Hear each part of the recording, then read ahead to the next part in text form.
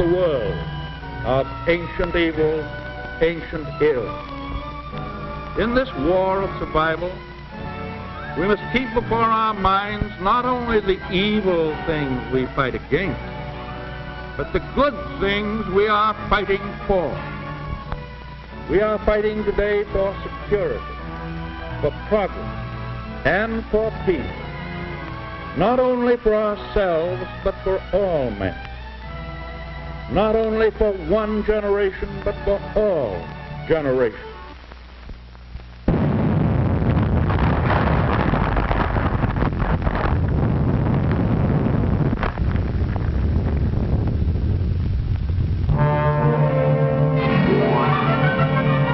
When reconversion got underway, pay envelopes were thinner.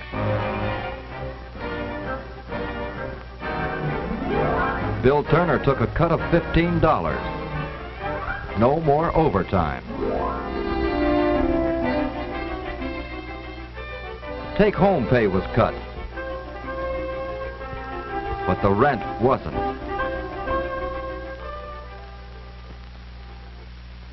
Nor the price of shoes.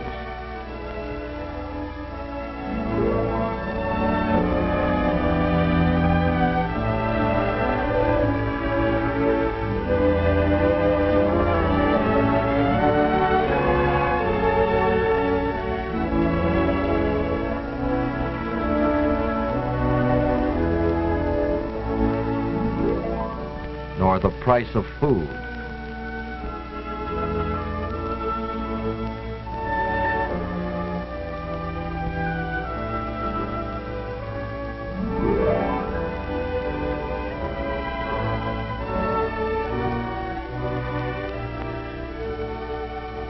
Bill thought of the promises made during the war of C.E. Wilson, president of General Electric. After the war is won, take-home pay on a 40-hour-a-week basis must eventually represent the higher levels of pay that now prevail. No, things weren't what Bill had hoped for. Roosevelt was gone, and his enemies were on hand to claim the victory. Pay cuts at home, oppression abroad. Bill didn't like it.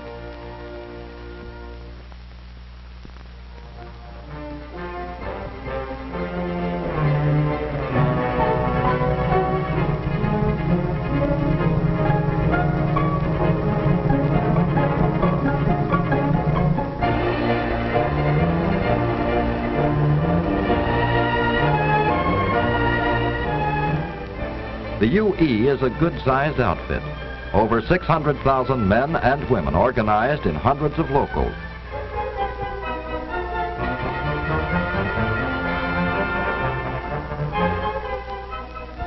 In Bill's local, the cut in take-home pay was on everybody's mind. Other locals felt the same way, and the union asked for an increase of $2 a day. The companies claimed they were unable to pay it unless price ceilings were hoisted. But UE had the facts.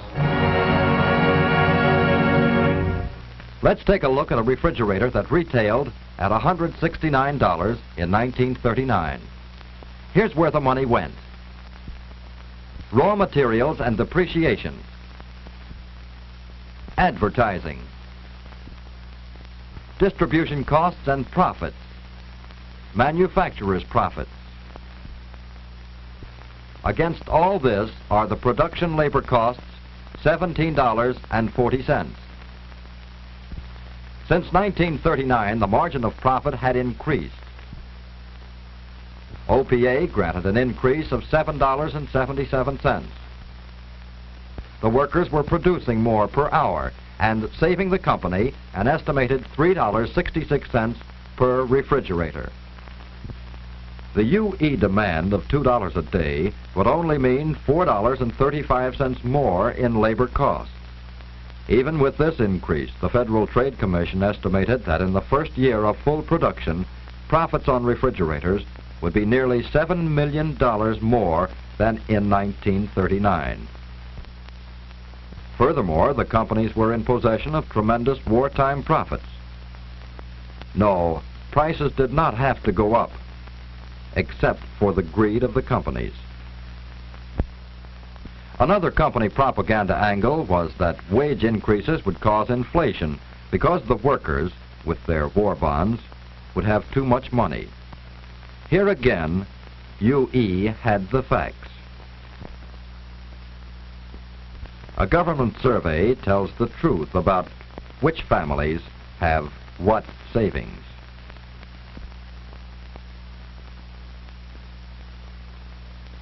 Nearly 2/3 have only 7%. All this is held by 10% of the people. In other words, the majority of people have so little that a week or two of unemployment or an illness wipes out the savings. As Bill pointed out, the layoffs during reconversion and the reduction in take-home pay meant big trouble to millions of families. What the companies left unsaid was how they rated the United States Treasury. Republicans and Southern Democrats, by wartime tax bills, guaranteed profits to all corporations through 1946, even if they were not producing. President Roosevelt called the bill relief for the greedy, not for the needy. In effect, an anti-labor Congress gave a huge strike fund to big business.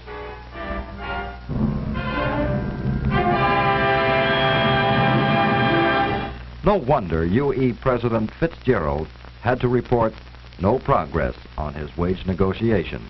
The electrical manufacturers have refused to bargain in good faith.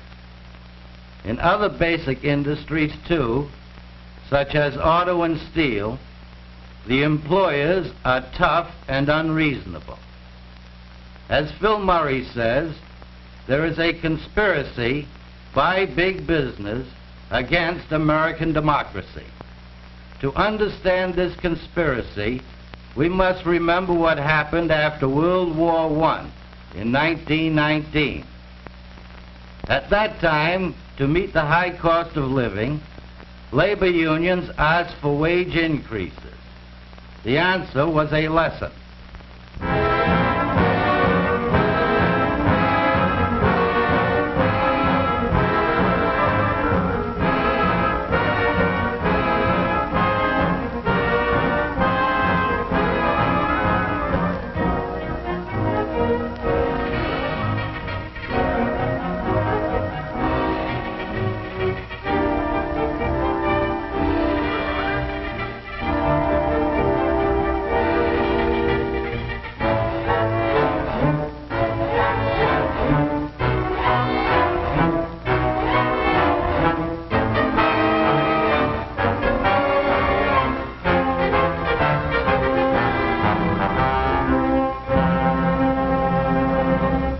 Employers mobilized the full power of the government against the unions. Attorney General A. Mitchell Palmer said he was after communists. Under cover of red baiting, he and the employers crippled the trade unions. In 2 years, 1/3 of the membership was lost. Big business was in control. It ran the government. It brought us to 1929.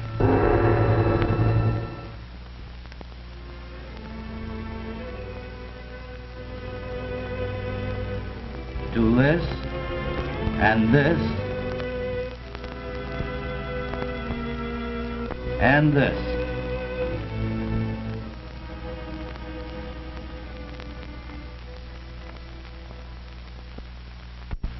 They want no get-rich-quick era of bogus prosperity, which will end for them in selling apples on a street corner.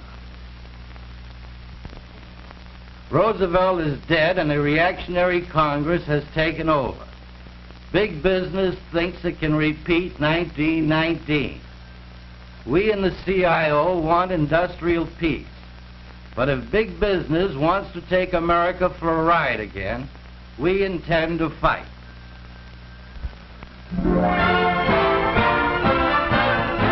Bill Turner voted to strike.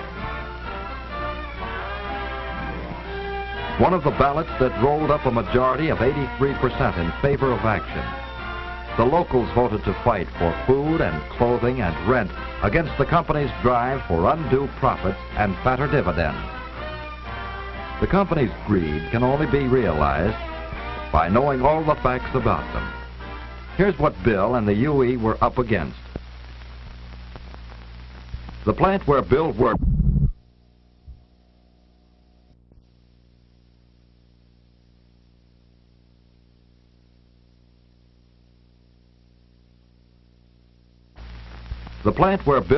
employed 15,000 people. It was only one of the General Electric network, employing 125,000 workers. Westinghouse employed 75,000. General Motors Electrical Division, 25,000. Together, they control 50% of the industry. And in December 1942, the Department of Justice brought General Electric and Westinghouse into court on charges of monopolizing fluorescent lamps. Also in 1942, a grand jury slapped General Electric with a criminal indictment, charging that General Electric, along with other companies, did unlawfully, willfully, and feloniously conspire, combine, confederate, and agree together to defraud the United States by making collusive, fraudulent, identical, and non-competitive bids at unreasonably high prices. But this is not all. In spite of war, these companies operate internationally through subsidiaries, stock participation, and cartel agreements with various other companies. IG Farben Industrie, Allgemeine Elektrizitätsgesellschaft, Siemens Schuckenwerke, Siemens Halske, Opel, Fried Krupp Antigesellschaft, Tokyo Shibaura, Mitsubishi Electrical Engineering Company, Westinghouse Electric Company of Japan,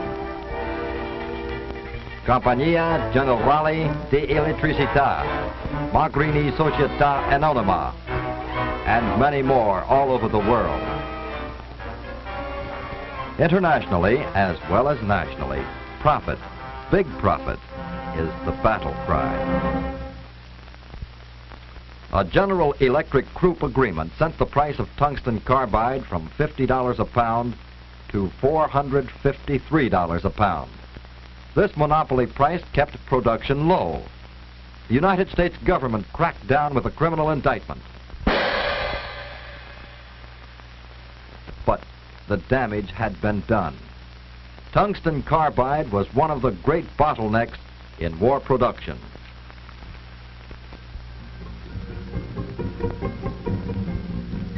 On the other side of the world, Kwanzo Tanaka, chairman of Mitsubishi, announced that part of their profits had been set aside for Westinghouse. Where did this money come from?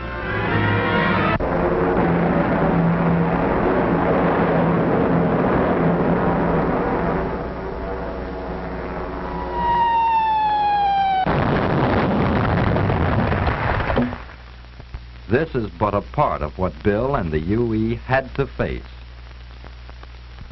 These companies have powerful connections in other industries which were also fighting the labor movement. The nature and power of these connections staggers the imagination. Take General Electric, for example. Its total assets are $543 million, over $500 million. That's a lot of money. Yes, General Electric is a big company. Yet here it is in scale as one of 13 industrial companies, including U.S. Steel, which are controlled by the J.P. Morgan interests. Plus 12 utility companies, including American Telephone and Telegraph.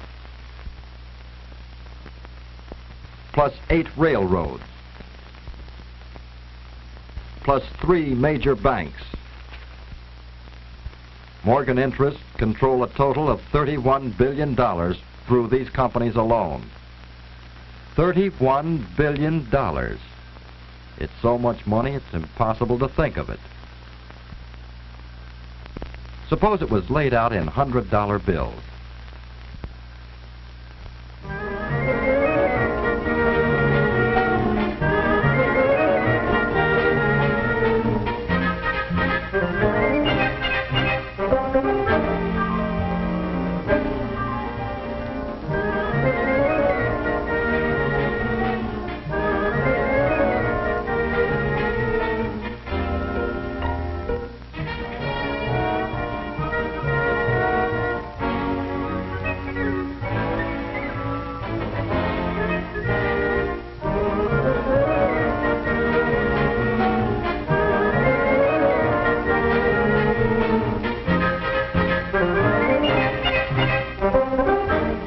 the end of a block of, say, 400 feet, you could pick up $78,000 in about 15 minutes. But to pick up the rest of the $31 billion, you'd have to walk clear around the Earth 1¼ times, and it would take you 400 years on a 40-hour week.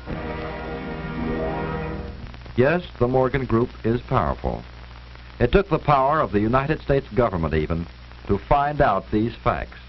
And since our taxes paid for this investigation, let's get our money's worth.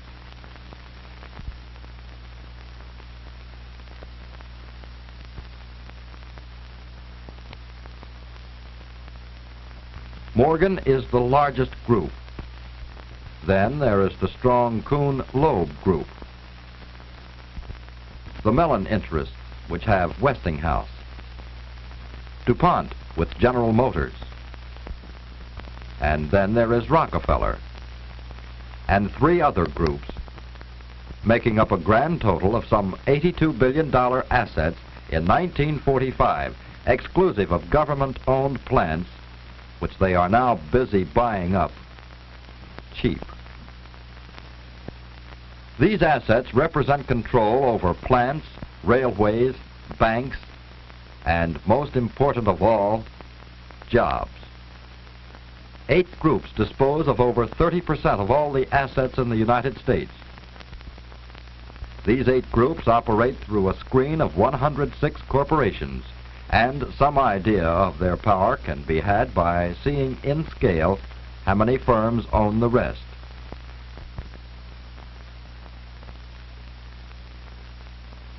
These 250,000 corporations exclude the million-odd small businesses in America.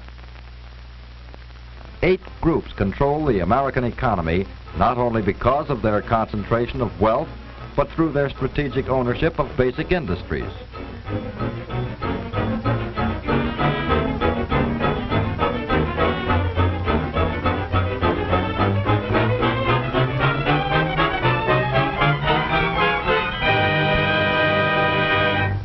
Every consumer and every businessman in America hands over a percentage of their earnings to these 8 groups, often without knowing it. This is what is meant by big business. This is what is meant by their control of American economy. Big business is international. There were similar groups in Germany, Japan, Italy, England, France, Holland, Belgium, Spain, and smaller countries. Through colonial rule or subservient governments, they control raw materials and markets in most of the world. This is the big league in world business. Its name is imperialism. It leads to war, as Hitler's story shows. For Hitler had a dream that his big business should dominate the world. He called his dream the New Order. Foreign big business was weakened during the war, and today American big business is the strongest.